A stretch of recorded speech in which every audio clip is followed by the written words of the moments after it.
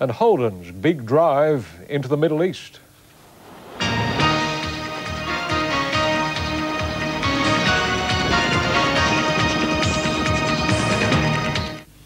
Australia is about to move up a gear in its bid to become a major car exporter.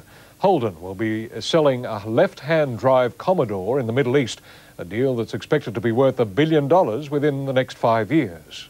It's almost 3 decades since a quarter of Holden's cars were sold overseas. 46 territories outside Australia are buying Holden. Now it's hoping this vehicle will recapture record export sales, a left-hand drive version of the big-selling VT Commodore. Rebadged as a Chevrolet, the Lumina model, similar to a Calais, was designed in Melbourne and built in South Australia. Yes, there are other manufacturers that are currently exporting from here, but none of them had that car actually designed in Australia. Successful tests in the Middle East have prompted an order of 3,500 cars. South America will import the same number by the end of the year. It gives certainty for future investment and gives stability to the industry, so I congratulate them. It's a $50 million investment which Holden says will reap massive rewards within 5 years.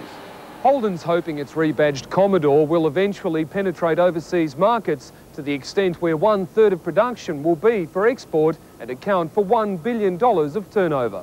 It's hoped the Commodore will give the company leverage in other markets, so the majority of its flagship Statesman and Caprice models will eventually be built for overseas drivers. Nick Coe for Nightline.